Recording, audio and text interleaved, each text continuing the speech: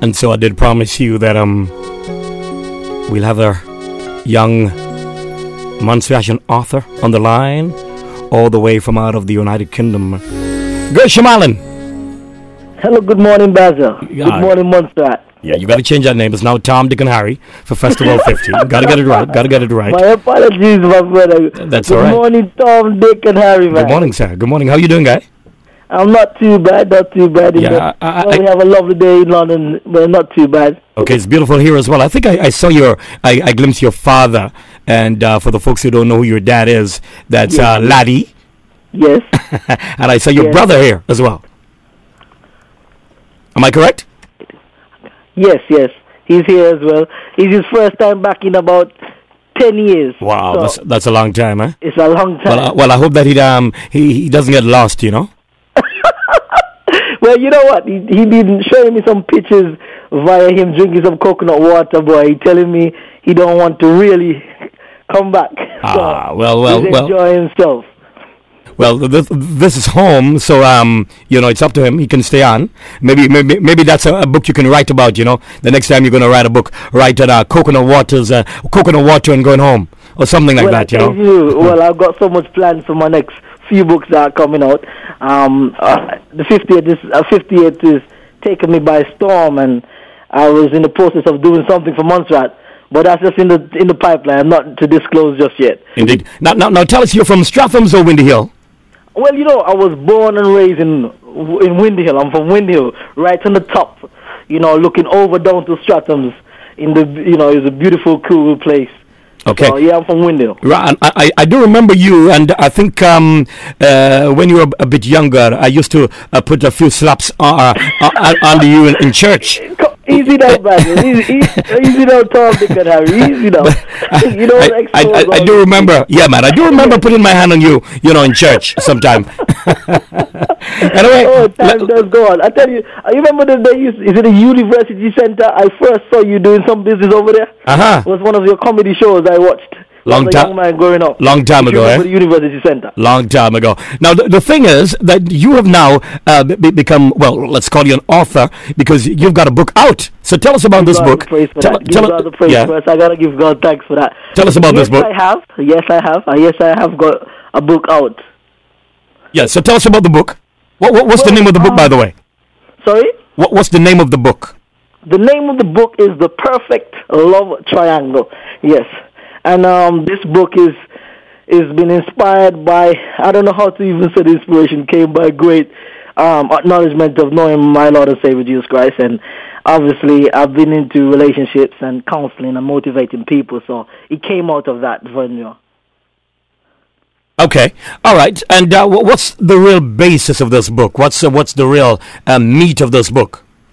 Well, you see, this book is to help relationships. It's to help people develop having successful relationships and things that men do and women do, and understanding your partner and having a close relationship, giving you tips really, like to help you encourage your relationship.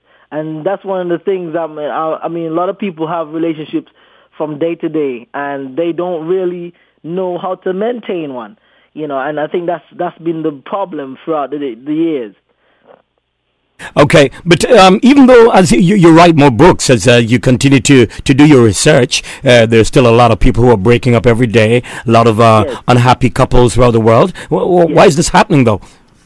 You see, one of the key things is, and the key elements of relationship, there's a lot of people that are out there looking for different types of things, and they're not really looking for a relationship. They're looking for an excuse to have somebody in their life, but not a relationship. One of the first relationships you have to respect is a relationship of God. And unfortunately, there's not a lot of people that respect God and understand that God is in control of your life. And from you connect with your first relationship, which is God, as the book will show you, He's planted a seed in us, which is the first chapter, based on the fact that you are in control of your relationship with God, and God connects to us. He teaches us how to have a decent relationship.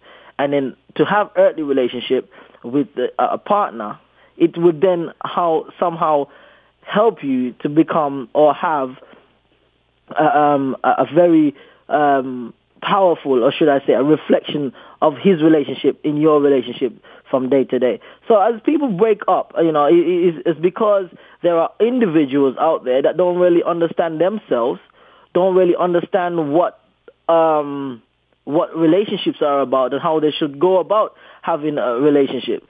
And you see, if I ask you a question, Basil, okay, I'm sure this has been your professional career of being since I was a little boy. I know I listened to you on the radio. How many years you've been doing this? This is something that you've taken time out and invested in yourself to be professional at it, right or wrong? Exactly. Right, and it's the same thing when it comes to a relationship. How much time have you ever actually instead of just jumping into bed and finding a guy or finding a girl to be with, and they don't take time out with themselves, understanding who they are, knowing why they should have a relationship, and how what it takes to maintain a relationship. And from you start connecting with yourself, knowing what you can and what you should do, God will then connect you to showing you what you should have in a relationship with someone. And I think this is what the book, it goes into detail about knowing yourself and connecting with yourself and connecting with God, and then he would then purposely show you what you should look for in a man or look for in a woman. And this is the core of the book. Now, we don't want to give away everything out of this book. We want people to buy the book. We want people to sit down and really read it. But I'm looking at some chapters here which are quite interesting. For example, a man needs comfort. We always hear that women need comfort, but I'm looking at some here. A man needs comfort. Learn their mom. Sex is very important. Men need their own time. But I want you to look at this one very quickly for me. And in a nutshell, there's one that says, when men love, they love hard. Are you saying that men love harder than women? Okay. Let's break this down. I think there's I think about men don't know how to show their love. Men don't know how to. The language of love is totally different. And one of the things I always say is that when they say men get sick, they get sick like children. And they become very like babies. Yeah, that's true. Right. So it's the same thing with love for us as men. When we choose an individual to love, we then commit ourselves to it, and we are somehow struck in that way that we can't even think about what next to do. But it's how we show you the life, how we show you that we love. That from you to figure out how your man expresses his love. Because, a lot of the times the language is not a word. This is one of the things that, language, it's not just a word. It's about, love is not just a word, sorry. It's an action word. And once men, you have to let that man show you in action, investing in you, and that is one of the mishaps we have from many women, because a lot of men just whisper, a few soft words and rub you a little bit right way, and then you fall into the trap of thinking that you're in love. Because I don't go about saying I love. In love is a whole cliche. It's something that the world, as I said, has put on it into Valentine. It's a whole cliche.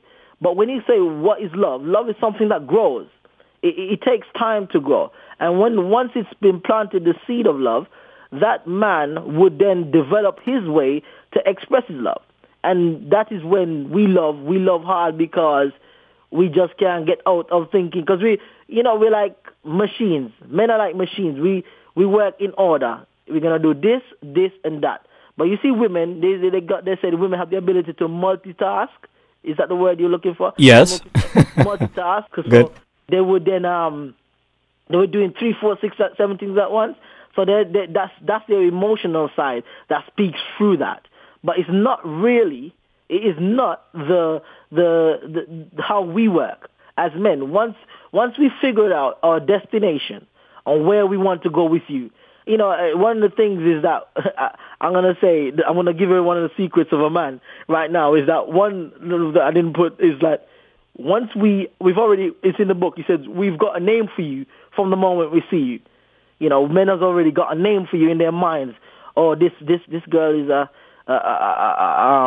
I'm not going to use some of them, but you're like either wifey material or the girlfriend or the potential or a waste of time. We've already put a name on you. And then from that, we start working on seeing the name that we want you to become, if we can change it. But once we get to that stage of loving you, we can't change it. We don't know how to go back. We just know how to go forward. That's why a lot of men deal with breakups more harsh than women.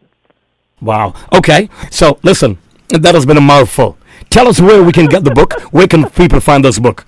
Well, at the moment, it'll be available on Amazon sometime this week. I'll be posting links and trying to get that out there for you guys. But it's currently available on Lulu.com. So it's www.lulu.com, and you type in The Perfect Love Triangle, and you can go and get the book right there. Indeed. All right, Gershom Allen, we want to thank you for touching base, guy. And will you be home for the 50th? You know what? I'm praying that God makes it work out that I can come. But you got to come and drink some of the coconut water that your brother is drinking. Oh my days! Oh, he's enjoying all the runaway got water, and he's been there drinking all the spring water and all the coconut water. And the other day I cooked some goat water. I was reminiscing of home, and just trying to feel that my mind is still there with you guys. Did you have meat in the goat water or just goat water? Oh, yes, man. I went down to the market and I got fresh goat meat. Yes. You see, you got to be careful, eh? The reason I'm saying this, I just did a song, eh? And part of the song says that sometimes people go to a certain place and they say, "Can we get some goat water, please?" And when they don't get no meat, they start to cuss. They never said they wanted goat meat, So you got to be careful. Got to be careful. Actually, I went to my cousin Clinton's funeral, and I got really my heart goes out to the family, the Farrell's family, because they lost a young man to fits, and it was a massive funeral over here, and massive funeral. All the people from St. George, the capital St. George's, was there. I'm talking from Windell, Stratham, Dyers, Money News, Tyrone, DJ Tyrone was there.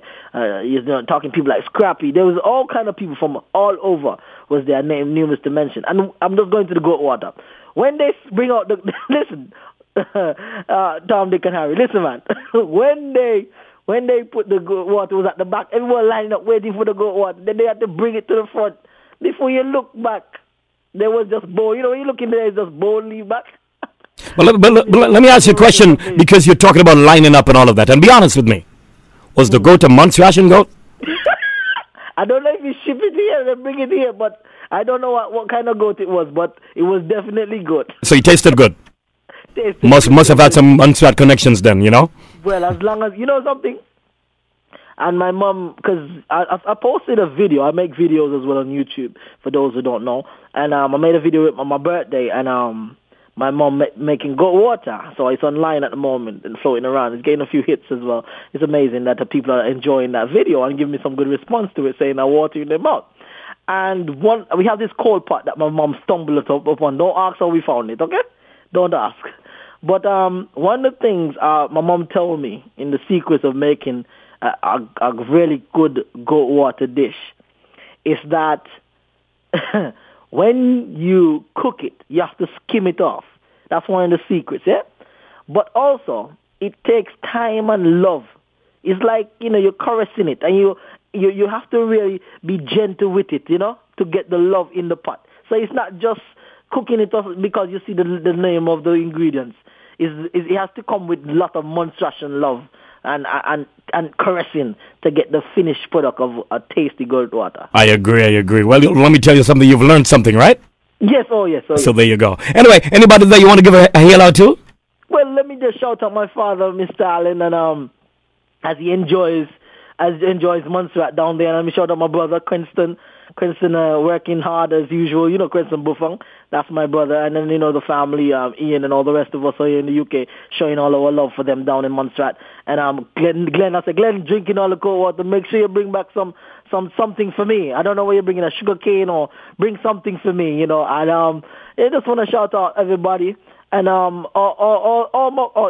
so many names, I can't even bring them to mind right now. But for those of you us as a family, we're doing well and we're keeping up the faith over here.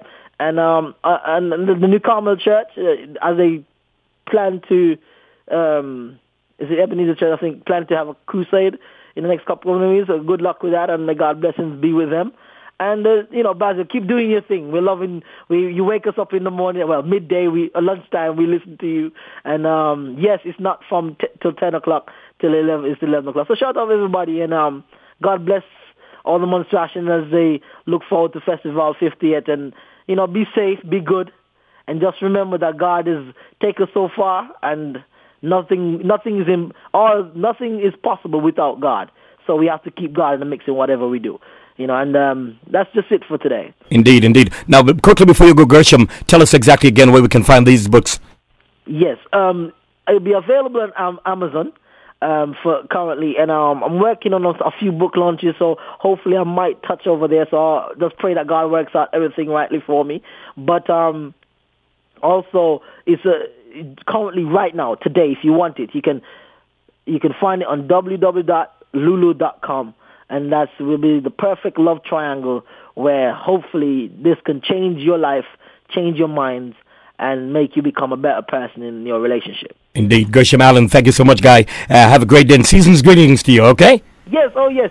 Listen, man, I love the Christmas carols that's coming off from you guys. The funny thing with England, I'm not holding up any more time on the show, but we don't get much Christmas carols, I tune into you guys, and we get the Christmas carols, and I was appreciative of that. I will play you one. I will play you one coming up soon, all right?